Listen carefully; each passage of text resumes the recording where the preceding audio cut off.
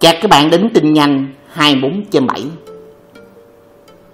Cận cảnh Honda Scoopy 2023 ra mắt thị trường Đông Nam Á với mức giá bán từ 34 triệu đồng. Cái chiếc Scoopy 2023 sau một khoảng thời gian dài im hơi lặng tiếng thì mới đây cái mẫu xe này cũng đã chính thức ra mắt thị trường Đông Nam Á với mức giá bán từ là 34 triệu đồng. Honda Scoopy 2023 có thể khiến cho người hâm mộ của mình trở nên chưng hửng với cái sự ra mắt lần này vì không sở hữu quá nhiều những nâng cấp giống như chúng ta kỳ vọng.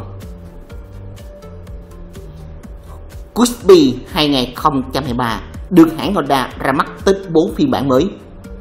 Honda Scoopy 2023 vừa mới được hãng Honda ra mắt tới 4 cái phiên bản mới, bao gồm phiên bản thời trang, thể thao, thanh lịch và sang trọng.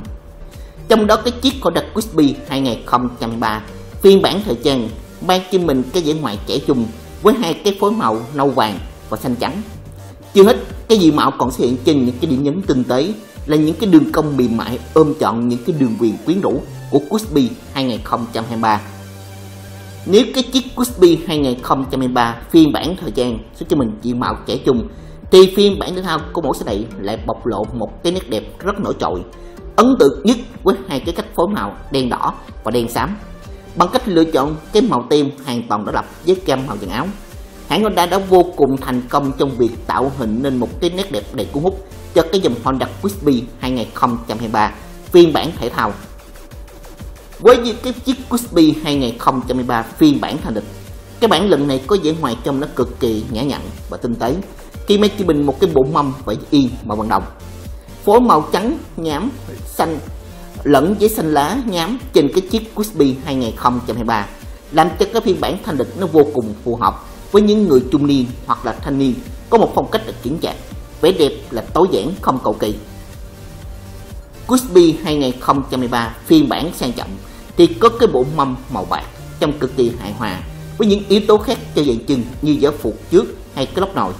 Vì mạo cái cách phối màu nâu sô cô la và màu đỏ nhung trên cái chiếc Scoopy 2023 phiên bản nó sang trọng hơn, đã trở nên đặc sản khi được nhấn nhá bởi những chi tiết tem họa tiết với những cái đường viền ở phần yếm xe và hông xe. Scoopy 2023 được Honda thay đổi một chút về mặt trang bị. Honda Scoopy 2023 tận dụng cho mình cái cụm đèn lái Pico LED và cái đèn hậu dạng LED xuất hiện trên cái phiên bản cũ. Tuy nhiên, cái phần design ở bên trong thì vẫn là bóng đèn sợi tóc halogen. Chiếc Scoopy 2023 phiên bản thanh lịch và phiên bản sang trọng sẽ trang bị cho mình ổ khóa Smart Key, nhưng cái cách thức sử dụng của nó trở nên dễ dàng hơn bởi vì động tác bấm nút đề đã bị Honda trực tiếp loại bỏ. Theo đó, người dùng chỉ cần nhấn trực tiếp vào cái núm Smart Key rồi vặn sang phải đã mở được đồng hồ. Cái cách thao tác nó tương tự như dòng Vision 2022, FS 160 hay SH 2022. Và ở cái chiếc Scoopy 2023, Honda cũng công bố rằng họ đã mở rộng dung tích cấp trước so với đời trước khá nhiều để có khả năng sạc được cái năng lượng cho nhiều thiết bị điện tử chứ không dành riêng cho các phần điện thoại di động. Scoopy 2023 cũng sở hữu bộ mâm 12 inch cho cái dàn chân, kích cỡ phía trước là 100/90, trong khi phía sau là 110/90. Thắng trước tận dụng thắng đĩa, nhưng thắng sau thắng đùm, có liên kết thông qua trang bị CBS. Về mặt động cơ, Honda Scoopy 2023 hoàn toàn không có bất cứ thay đổi nào về mặt động cơ so với đây, vẫn làm chúng ta dập tắt như tin đồn là Scoopy 105 hồi sinh đình đám. Nhưng thật sự cái chiếc Scoopy 2023 vẫn tận dụng cho mình cái động cơ 109,5cc, tạo ra cái công suất là 8,85 mã lực, đạt ngưỡng vòng tua máy là 7.500 phút, mô men sánh cực là 9,3 Nm, đạt ngưỡng vòng tua máy là 5.500 phút, cực kỳ tiết kiệm điện với con số 59 km trong lối xanh.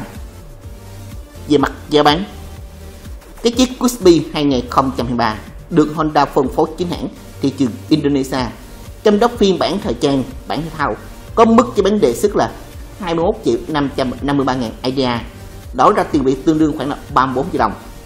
Còn các phiên bản thanh lịch và bản sang trọng thì được trang bị Smart Key, mức giá bán cũng nhỉnh hơn đôi chút, cụ thể rơi vào khoảng là 22.315.000 IDR, nó tương đương khoảng là hơn 35 triệu Việt Nam đồng. Cảm ơn các bạn theo dõi clip này. Hãy đăng ký tiếp, nhấn like, subscribe.